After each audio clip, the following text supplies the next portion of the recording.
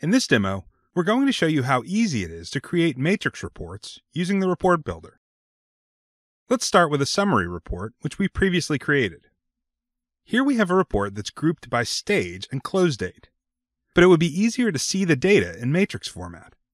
So let's convert it. We're going to change the format using the drop-down.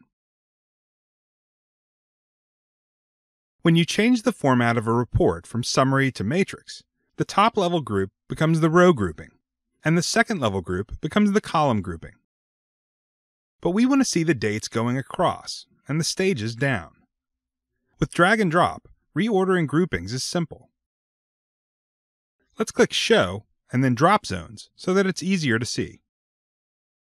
Now, we're simply going to drag close date to the column grouping drop zone. In the report builder, you can view incomplete matrix reports that don't have at least one row and one column grouping. Now we're going to drag stage to the row grouping drop zone. We've switched the groupings, just like that. Now let's clean up the view by hiding the drop zones. Notice that we don't need to show the drop zones to add groupings. It just makes it easier. To add a new summary field, drop it within the summary column. Let's drop the sum of expected revenue after the sum of amount. Notice the blue drop zones between the fields.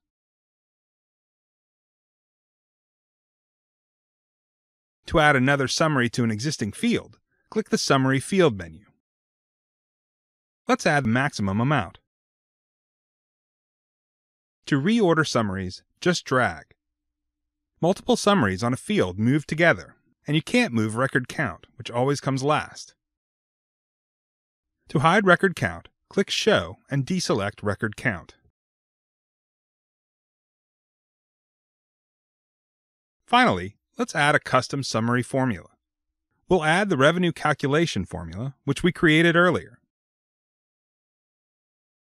Notice the single large drop zone. Formulas always come after other summaries, but before a record count. We've created a matrix report in just a couple of minutes. With drag and drop and the dynamic preview, Report Builder makes it easy. For more information, look for these topics in Salesforce Help and Training. And thanks for using Salesforce.